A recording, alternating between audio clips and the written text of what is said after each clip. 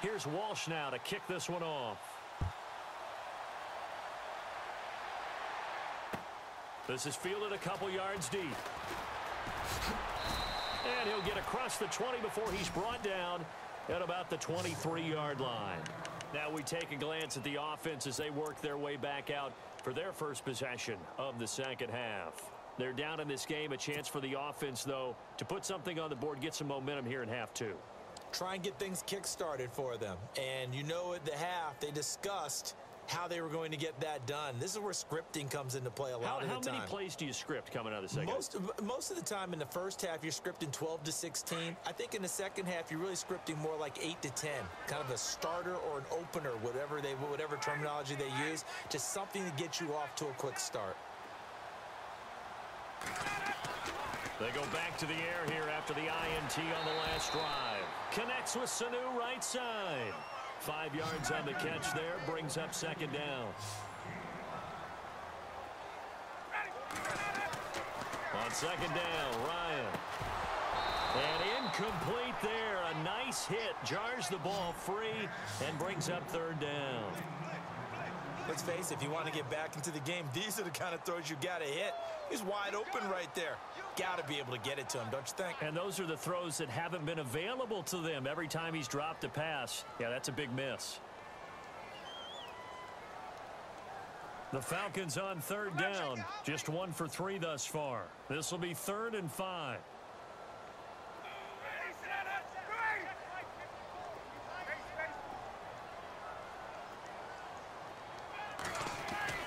Now Ryan.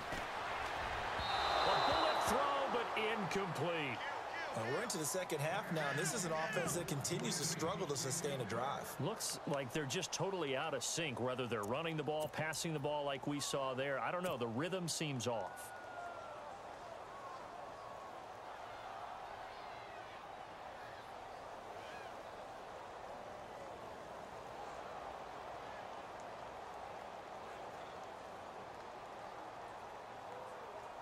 The offense going to stay out there. They've converted once, failed once. What can they do here on 4th down?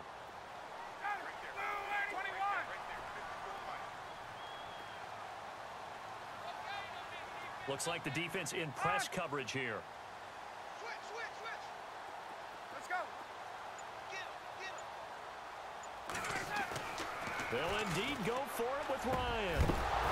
And this is incomplete. So certainly an interesting call there to go for it. And the Seahawks, they'll get the football back in outstanding field position. Here come the Seahawks now, set to take over on offense. This is sort of what you would call a put-away drive, isn't it? They score here, especially a touchdown. It's almost out of reach. It certainly feels that way, and I think that they're going to call their plays accordingly because what you really want to do, even though you know the scoreboard is still up there and the game's going to go on, in fact, you can take the spirit away from another team. That their drive and will to come back and win can be taken with another score right here. It's still third quarter, but you just get that feel. Yeah, they're teetering right there on the brink, aren't they? Throwing is Wilson. And he'll be brought down here at the 3-yard line. He'll get only 2 there, and it's 2nd and goal. I think it's okay there. They didn't get a whole lot on that play, but it's nice to have a safety valve that's built like this guy. Big target, guy you can spot pretty easily. Put it on him when your other targets aren't open. This is caught, and he'll be brought down right on the edge of the goal line at about the 1-yard line. So this will be accepted as it moves the offense backwards.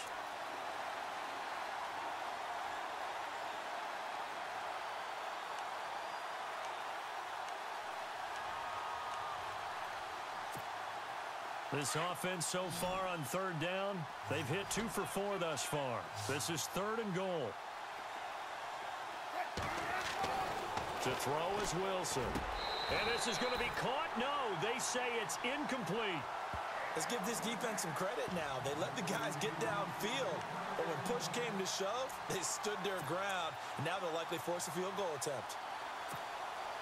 And no hesitation about this decision here. Confidently, they're going to go for this. 4th and goal from the 3. They'll try and throw for it with Wilson, eluding the pressure right. And he's going to score. It's a Seahawk touchdown. Russell Wilson, a 3-yard touchdown run. And the Seahawks add on to their lead.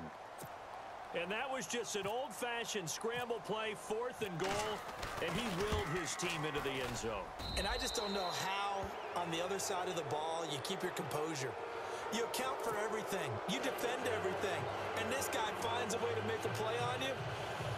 Can you tell? That just agitates me a little bit as a former defender. I know your hands are shaking.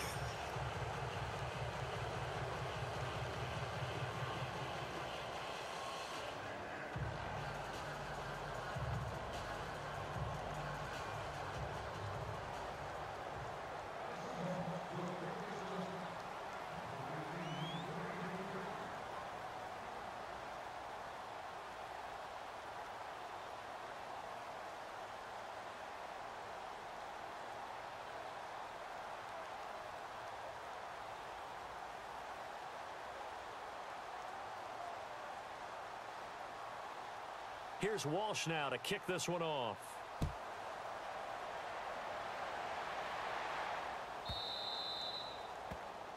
And that drives coaches insane, doesn't it? When they see that happen, it just doesn't feel right, does it? Plus, you're giving up yardage.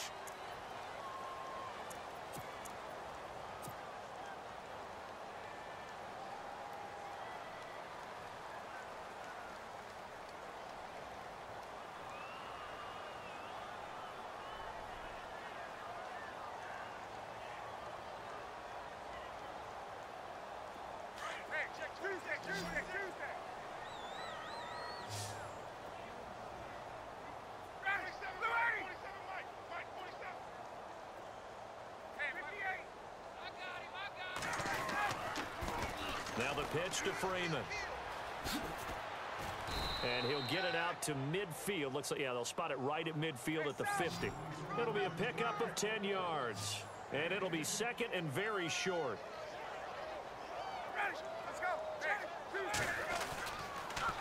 Again, they'll run with Freeman. And he'll get it out to midfield. Looks like, yeah, they'll spot it right at midfield at the 50.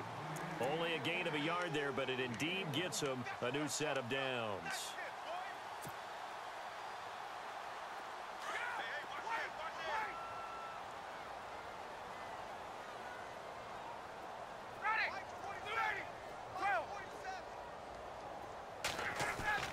From midfield now, here's Ryan. Sanu with a grab over the middle. And he'll be taken down, but not before getting this inside the 30. And a nice gain of 21 yards. On 1st and 10, it's Ryan. Throwing the out route incomplete. It's Jones. And taking it to the 15-yard line before he's brought down. Back-to-back nice gains. That one for 14 yards and another first. And now a 10th carry for Freeman. And he'll be taken down at the 2-yard line. 12 more yards there and another first down. Absolutely love the run right there. This guy's known for his quickness, but also for his speed. And he's able to get to the 2nd level almost before you blink if you give him any type of blocking. Always talk about slot receivers, and they're usually known as quicker than fast. In this case, we've got a guy who's quick and fast, and he used it to great advantage. Looking to jam the receivers at the line here. Press coverage look defensively. It's Coleman here. And he gets in. Touchdown, Atlanta. Tevin Coleman taking it in from 2 yards out. And the Falcons cut into that lead. That's the score you felt they had to have here in the 3rd quarter to get back in this game. And you know that there's an emphasis on their side. Hey, we know this. We know where we are. But sometimes that binds you up so much that you try too hard, you don't get the score. A perfect combination of urgency, yet relaxed enough to get it done.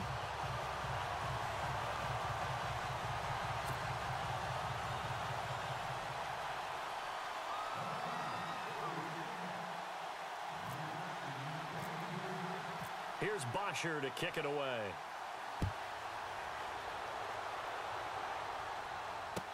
This is taken about 7 yards deep.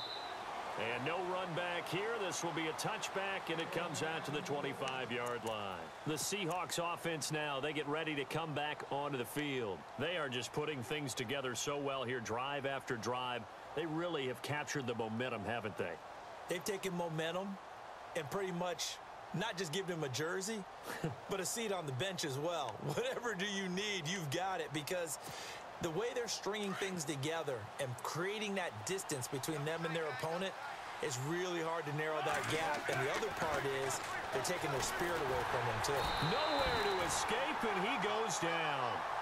This offensive line flat out cannot handle this pass rush. We've seen it demonstrated time and time again to the tune of 7 sacks in this game thus far. On second down, here's Wilson. And a completion to Wilson. And they're able to bring him down at the 20. 4 yards on the completion, and it sets up a third down. An ex-teammate used to tell me all the time, I hate experienced quarterbacks because